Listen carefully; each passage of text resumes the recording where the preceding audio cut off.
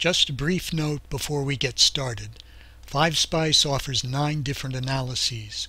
We're only going to talk about the 3 basic ones in this video. Welcome to 5Spice, a program for simulating analog circuits. In this video I'll go through working with DC bias, AC analysis, and transient analysis. In 5Spice, an analysis specifies simulation settings and a graph or table to display the results. And note in this discussion when I say SPICE, I'm referring to SPICE programs in general, and 5Spice refers to 5Spice. So let's get started. First we need to find where analyses are described. So we come up here and select Analyze, and then select and Edit. And the analysis dialog opens. This contains the settings for each analysis and for the graphs and tables. This block here is the Select Analysis block. This is where we would define new analyses, well, define any analyses, add new ones, select the current analysis, and delete any that we don't want. Let's start with DC bias, which is already selected. DC bias causes SPICE to compute the circuit's DC operating point, giving us the node voltages. With any new circuit, I recommend running DC bias first because SPICE finds most circuit errors during DC bias. If you run AC or transient analysis first, it shows the same errors, but it's easy to be confused and not realize they're DC bias errors. So we don't really need to set up anything to run DC bias. We just drop down here to the Apply Changes and Run button, and it ran the simulation. And now we can place the mouse over the wire and we can see we have a node voltage showing there. So let's go up and take another look at things here for DC bias. What would we have done if the simulation had failed? Well, it usually means you have a wiring error or a connection error in the schematic. But some circuits are more difficult to converge, so we have the Help Convergence boxes here, and you can check the operating point box to help out DC bias. That will help some circuits converge. So we didn't need to do that. The other thing we can do is, let's look over here, we can either sweep, we can get DC bias with a sweep of temperature or with sweeping a component value. So to demonstrate this, let's try sweeping the temperature. So we could say we can go from 25 to 50 degrees C in one step, select sweep, and now come down to apply and run again. And this time the node voltages are going to show in a table because we have 2 of them for each node. We have the 25C values and the 50C values. And if we come back to the main schematic, we can see if we place this here, it says multiple values to remind us. So let's continue now with AC and transient analysis. We come back up here and bring up the analysis dialog again. And before we get into either of them, let's talk about an important difference between the two. AC analysis is what's called a small signal analysis. So SPICE will take your circuit with transistors, diodes, and whatever, and it will linearize it. It will substitute linear equivalents for all the nonlinear devices. And that means if your op-amp has 15-volt power supplies, well, you can now put 1,000 volts into the input of that op-amp, and it will work just fine. Or you can put 1 microvolt into it, and it will work just fine. So there won't be distortion due to hitting up against power supplies or due to large nonlinearities. Transient analysis is called a large signal analysis because it does respect the power supply limits and any large signal distortion. So it's good to keep that distinction in mind. So now let's start with AC analysis. So we select that here. And for AC analysis, we need to decide what frequency range we're going to run it over. So let's say we have 1 kilohertz to 100 kilohertz. Usually we use a log frequency scale for AC, and generally for a simple graph we might say 10 steps per decade. So that sets up the simulation. Now we need to take a look at what we're doing here for the graph and table. Right now on the vertical axes and the horizontal axes we've got auto scaling turned on, so we don't need to worry about scaling the graph. And what we do need to worry about is setting up the plots. These are the things we'll be seeing in the graph. So if we come here to this selection box, we can see this TPV1.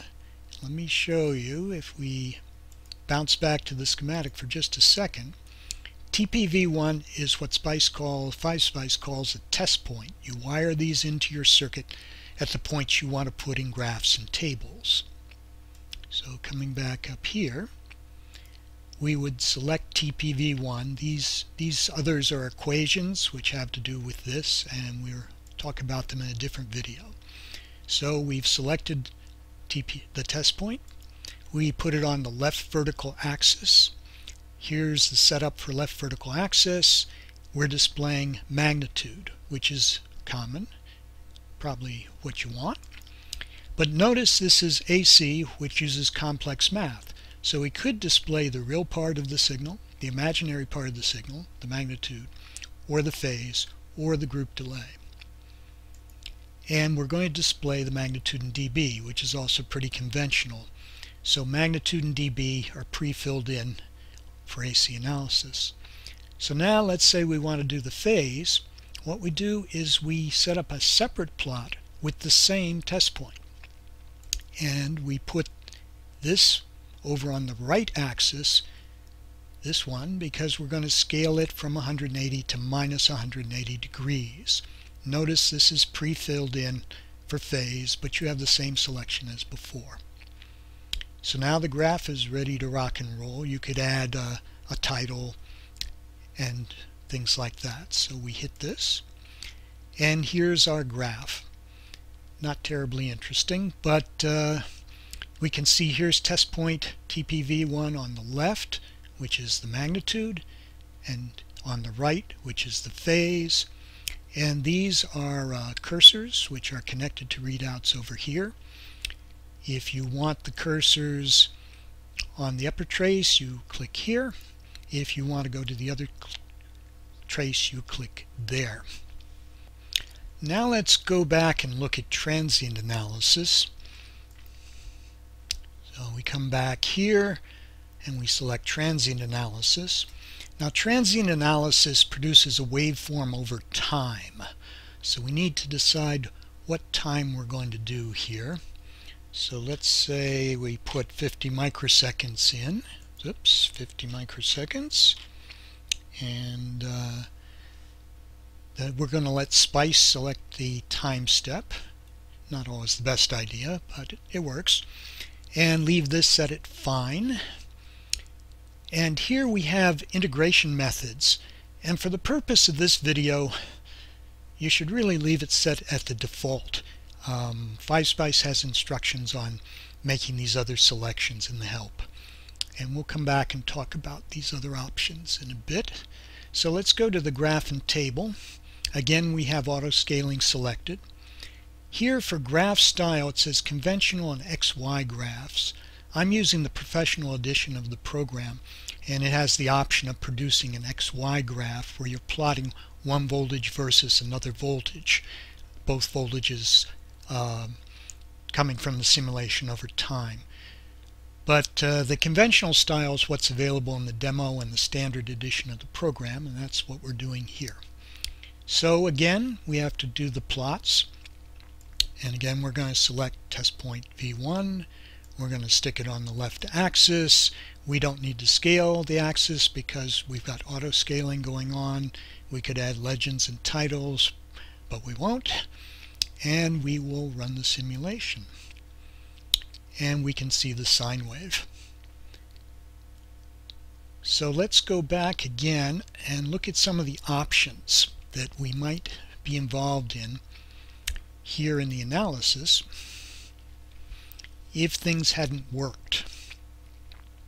Basically, if you get an error in trying to run transient simulation, there can be quite a few different issues going on. And many SPICE programs have a whole bunch of parameters that you can adjust and not much guidance on how to set them.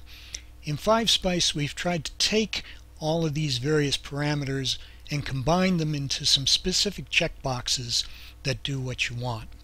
So basically, if things are not running, you can check the try harder with looser tolerance box. And this is basically a summation of what some of the best SPICE books have recommended. And that's what most people would use. Now, if you're doing switch mode power supply circuits, whether it's and you want to get a very fast but not terribly accurate simulation, and often that's what you want originally. You want to get it going and simulation is slow. You can check this box and then a little warning is going to come up here. And basically that's instructions on how to set up the rest of the simulation to go along with this option for switch mode power supply circuits. And it's not just switch mode power supplies, it would be any type of switch mode driven circuitry. And then we have a box where if you're using initial conditions in your circuit, that is visual schematic symbols that force initial voltages at certain nodes, you would enable them by clicking here, and you would disable them by clicking there. So there was one issue I skipped over before. Let's drop out of here. So we have this sine wave. Where did that come from?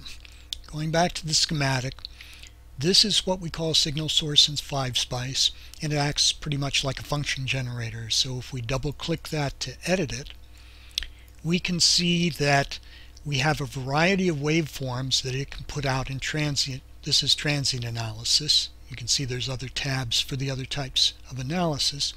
In transient analysis, we have a variety of waveforms it can put out. So right now it's set for a 50 kilohertz sine wave, and that's what we were seeing in the graph. But you know, you can change it. You can even have a step at time 0, which can be pretty useful for certain things.